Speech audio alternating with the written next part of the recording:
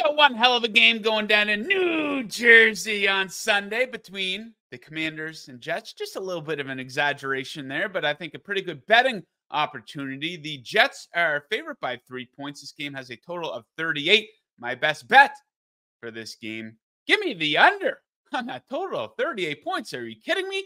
The Jets offense continues to be a complete and total embarrassment. Yeah, they scored 30 points 2 weeks ago, but that is a radical outlier in their season because they've scored 13 points or less in 7 of their last 8 games, including scoring 0 versus the Dolphins last week. Miami was down a handful of defensive starters. The Jets are the only team in the NFL that's averaging fewer than 1 offensive touchdown per game.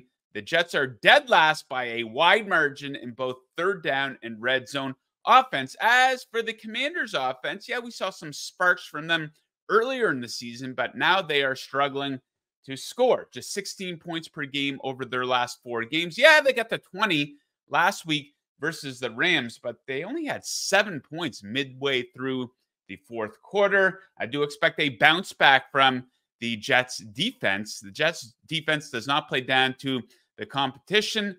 They've held 7 opponents to 16 points or less.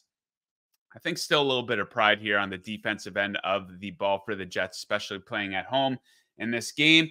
And whoever's playing quarterbacks for these teams, I don't think it really matters. They're not going to have time to breathe. These teams have allowed the 2nd and 3rd most sacks this season. The Dolphins sacked Wilson and Trevor Siemian 6 times last week, so they're going in the wrong direction. Meanwhile, the strength of the Jets defense is pressuring opposing quarterbacks. They rank 2nd in pressure percentage this season, so I think it all lines up pretty good for a low-scoring game in New Jersey. Best of luck with your bets this weekend, and happy holidays. We'll see you next time.